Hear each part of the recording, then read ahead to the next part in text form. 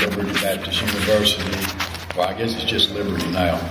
That's where all of that's located. Can't stress how much of an influence they have over the local area. Every aspect, business, religion, politics. It's just, Lynchburg is probably about the size of Springdale. It's like maybe 75,000 people, but it doesn't have any other thing else around it. But Thomas Road Baptist Church has 25,000 members there, so that's a lot of influence for one church to have. Anyway, we met her at a Hardee's in Lynchburg, and we started dating in August, and we got engaged in December, and we were married in April. Actually, we wanted a longer engagement, but my brother was getting ready to be deployed overseas, so we went on and did it while he could get leave and get home. Actually, he was in Turkey for 2 years. We've got 2 daughters, one of whom is sitting here, and the other is either at her church or be at one of the 2. I'm not sure. Because she doesn't get up till the last minute, kind of like her mom. We're always on time, thanks to her. And before we get started, I can't say enough good things about Terry. She's a wonderful wife. She's all the blessings the Lord has given me. She's my favorite, and I don't think I would be here without her. And I can't stress the importance of, even when she wasn't sure and she had her doubts, she always supported me and gave me encouragement, as she has all my life, and I really appreciate it. I was raised a Methodist, and Terry was raised Methodist and Baptist, with a little bit of Catholic thrown in. I guess she was really Methodist. She was a Christian Methodist, but she also went to a Catholic church with her aunt. Basically, I went to the Methodist church, and then I went through a period of where I just didn't go to church. I know that sounds bad, but when I was younger, I just felt like I didn't need or want God. It was nothing personal against God. It was just other things that I wanted to do which didn't fit in with how Christians should live. So let's just leave it at that. So, as I say, we've been married 32 years. Throughout our marriage, we always, and this is going to sound really bad, but I started going back to church really when Jessica was born, because I felt like maybe if I was kind of an agnostic, it's not fair to throw that on the child. So that's really what kind of started me going back to church. And, I wanted to her, I was like, well, I may be a heathen and I may not be right, but it's not fair to her, and I wanted her to have it. And I think maybe it was something inside of me at that point that was even saying,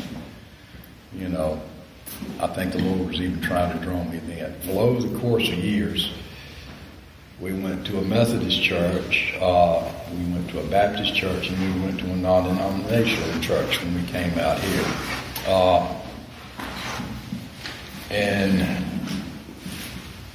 my faith actually grew, during the course of this, even when I was having some, doubts, to be frank with you. But I think the Lord knew I was looking, and He just kind of never let go. I don't know any other way to put it.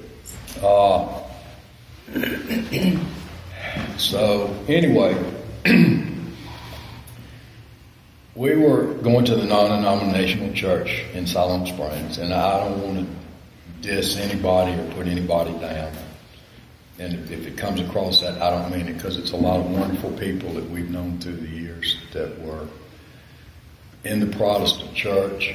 My folks are still Protestant, good Christian people. But I'd gotten to the point let me back up. 3 or 4 years, what was it, 4 years ago? It must have been 5 now. I had a tumor cut out of my colon. And I don't know whether it was that or what, but I just said, I'm missing something. I feel like something's missing. And I had already, Terry and I talked about it. I had a growing dissatisfaction with the church we were attending. And like I say, it's nothing personal. For all I know, it was me.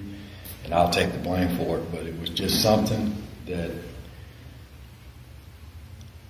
I said, this isn't right. I don't want to just go to church on a Sunday and say a few prayers and throw a check in the plate and say, hey, I got Jesus covered this week. I didn't want that. And I hesitate to tell this because y'all know me, I'm not right anyway. So anyway, it's okay that you hear it. A little voice, and I don't mean a literal voice, but a little voice told me, you need to start looking. So I said, okay, this was about 3 years ago. And Orthodoxy was not even on my radar. But so I started looking on that repository of knowledge, the internet. I didn't know where to start, so go ahead and laugh. I took an online quiz. It seemed like the thing to do at the time. But anyway, I took an online quiz, and it came back, well, I should be a Lutheran.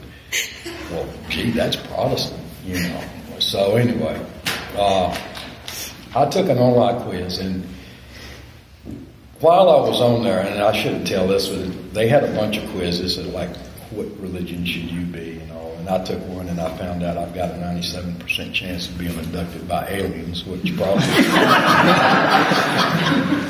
and also that I should probably apply to be in Mensa, which my wife informed me these quizzes probably don't work.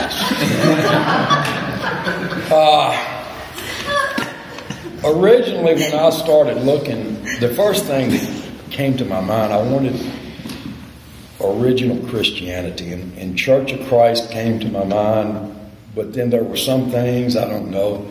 But anyway, so I said, well, I'm just going to look at this for a while.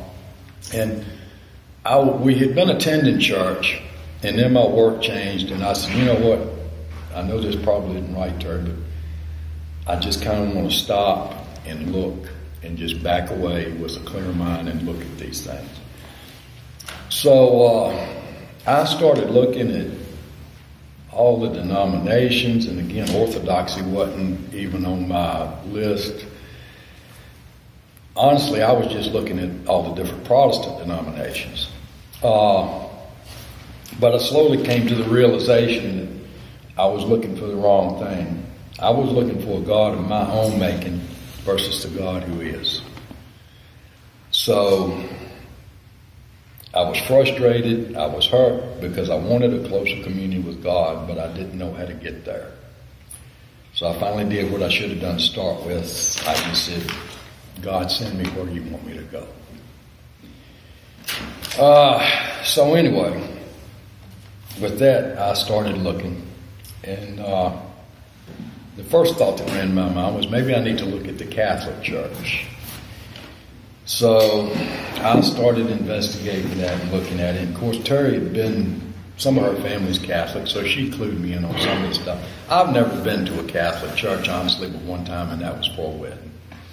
So, my kind of wedding. Yeah. Honestly, back home, for 75,000 people, they have 2 Catholic churches. That's it. Presbyterians are considered exotic. I mean, we've got basically Baptists, Methodists, and that's pretty much it. But anyway, so I started looking at it, and I really can't remember exactly how the Orthodox website came up. But I went ahead and clicked it open, and I looked at it, and I was like, oh, well, this is pretty impressive. I like this. And then my next thought was, Orthodoxy, you got to be kidding me. I am not Russian, because to me, and I don't want to offend anybody, but to me, when I thought Orthodoxy, I think of these long-haired priests swinging incense, speaking in Russian, And I'm like, I'm not Russian, I'm American. But again, the little voice told me, dig a little deeper. So I said, okay. So we did. So I studied at it. And up to this point, I hadn't said anything really to Terry about this. I mean, I think she was aware that I was unhappy and I was looking. And so I started looking at writings, at websites, and also the criticisms of Orthodoxy as well. And two things stood out to me that really rang true. One was not this instant salvation, but I was saved, I'm being saved, and I will be saved. That, I'm like, this is right. This is what it's supposed to be. And another was not the church is like a court, but the church is a hospital.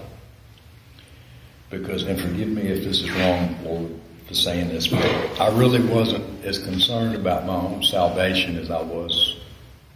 I wanted to be made whole. I wanted to feel well. I didn't want to go to hell either. I mean, don't get me wrong on that. You know, that I was broken and I needed fixing. And that was the driving force for me. So the next thing I needed to do was talk to Terry.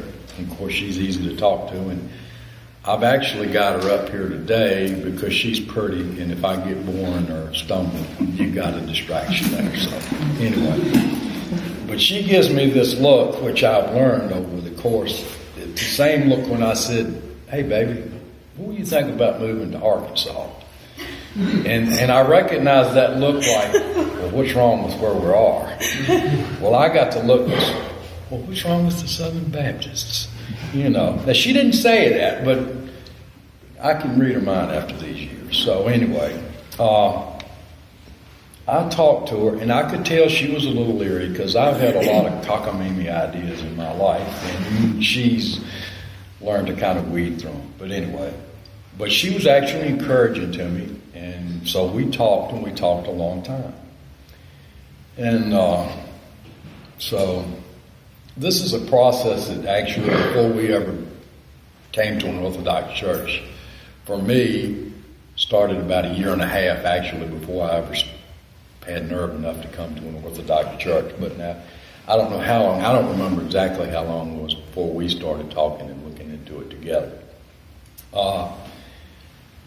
But so she said, well, what should we do? So I said, you know what, let's go on the Ancient Faith website. So we started saying the daily prayers in the morning and the evening, and I didn't say the midday at the time, but we started saying the prayers, and I personally noticed a difference. I mean, it was something happening. I didn't really know how to put it in words, but I could feel something moving. So I said, you know, we talked, and we decided to visit an Orthodox church.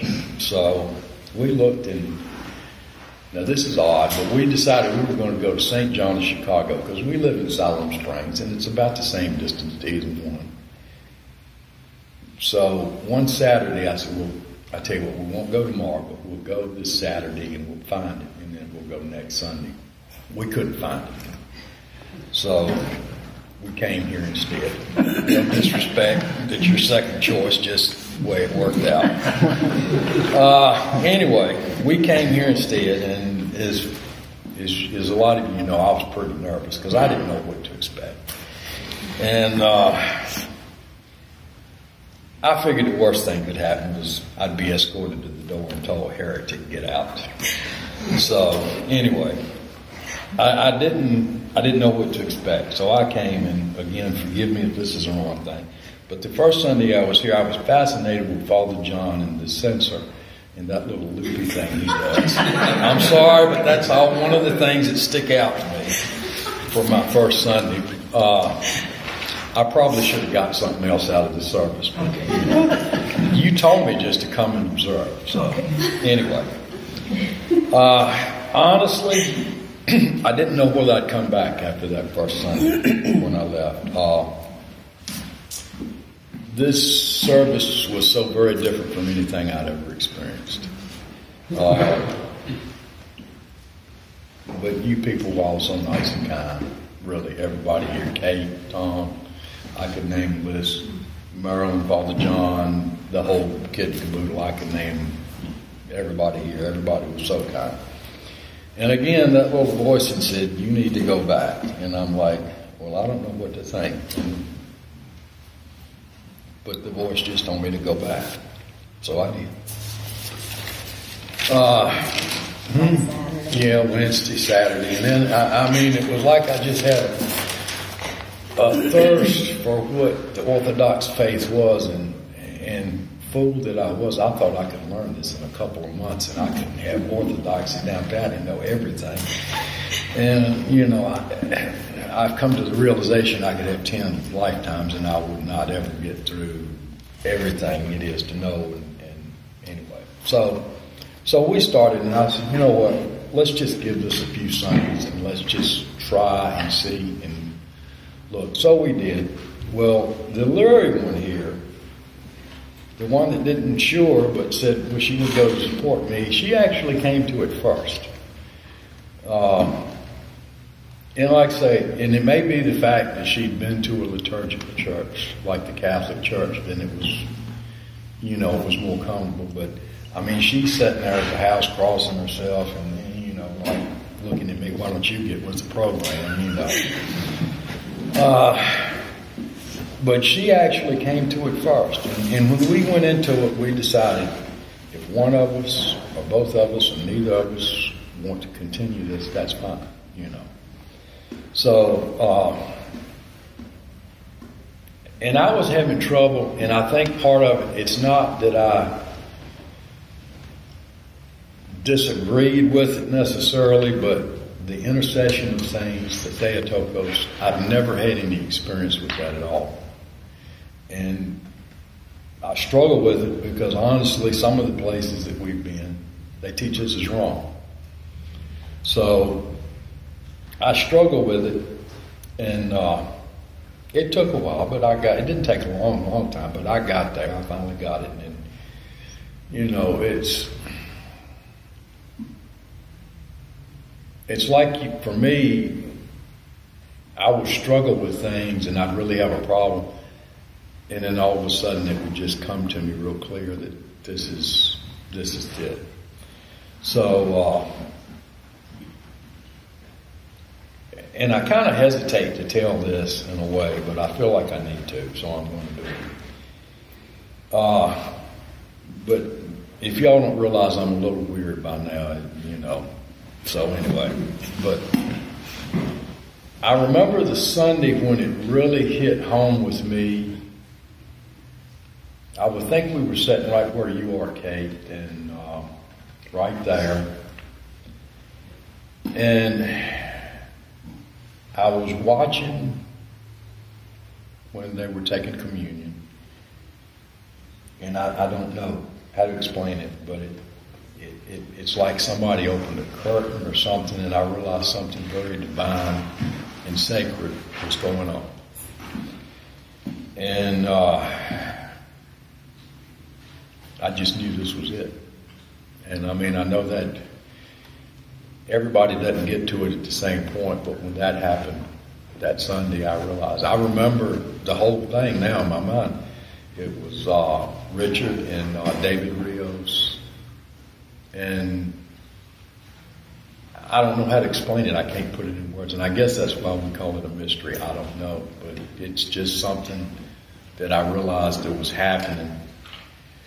And frankly, when that happened, that kind of sealed it for me. I said, you know, this... Yeah. I didn't have to get to the point where I was like, I understand everything about Orthodoxy, because I never will.